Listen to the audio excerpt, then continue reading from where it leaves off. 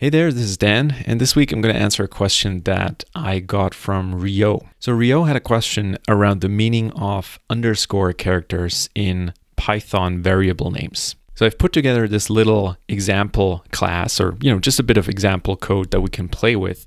And here in the constructor of this class, I'm creating 3 instance variables. So I'm creating the foo variable here, assigning it a value. I'm creating another variable called underscore bar.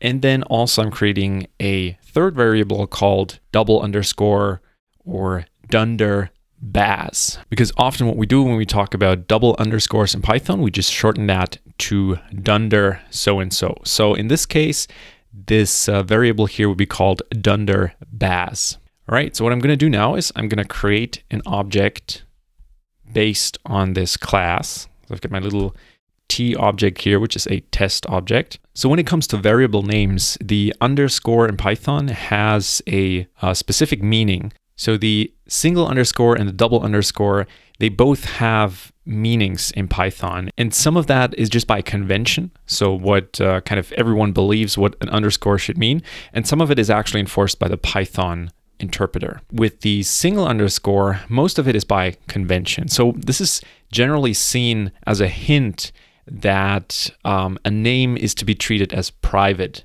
by the programmer. So this isn't really anything that's enforced by Python, right? Python doesn't have these strong distinctions between private and public variables like, for example, Java does. But it's more a hint to another programmer that the variable or a variable that starts with a single underscore carries some internal state and is not really meant as part of the public interface of a class. So it's best to leave it alone. Now with the double underscore or dunder prefix, there is actually something that the Python interpreter does. There's some name mangling it applies. So it's going to change the name of that variable in a way that's going to make it harder to create collisions when someone else extends this class.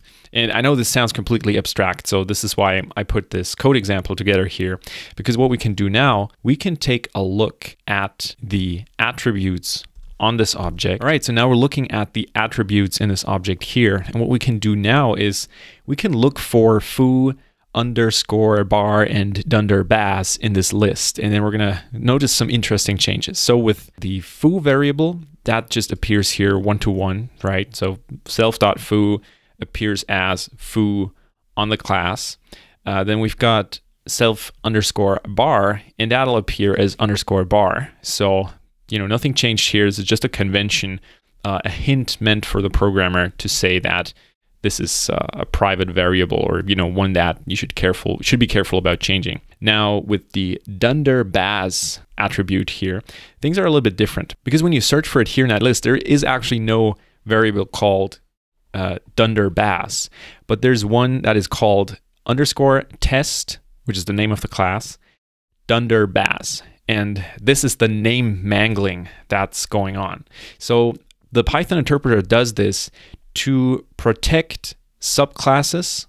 So for example, if you were to extend the test class with another class that inherits from test, it does that name mangling to prevent naming collisions. Because when you create another class based on this test class, maybe you want to use the same name, right? Maybe you want to use a similar variable name. And then these two names would collide, and it would kind of create a pretty horrible bug or kind of crappy situation there. So that is why Python applies this name mangling. And of course, this name mangling doesn't just apply to what you can see with the dir function, but it also applies to, well, you just accessing attributes on the object, right? So I can access t.foo and t underscore bar, but if I go t.dunder baz, the object doesn't actually have an attribute called dunder baz.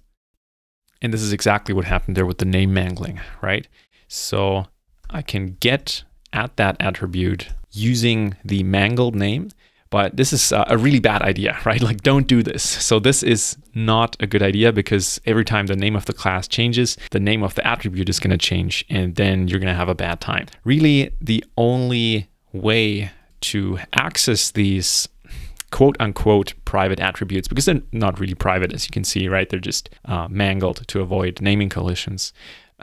really the only reasonable way to get at them is to access them from the class itself. Because here in the class, every time you go self.dunderbaz, Python is going to apply that mangling automatically, and you don't have to worry about it. It's more a protection from, subclasses changing the attribute or other code reaching into an object and trying to change it. But, as you can see, it's a sort of a weak protection. It's not really enforced in any way. It's more, through that naming change, makes it a little bit harder to actually accidentally break things. All right, so this is kind of the short and sweet explanation of what's going on with these variable names and the single underscore and double underscore prefixes that you sometimes see in Python code.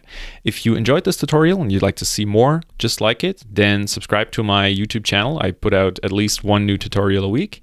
So just hit the subscribe button and you're going to learn Python as we go along. Cool. So talk to you soon and happy Pythoning.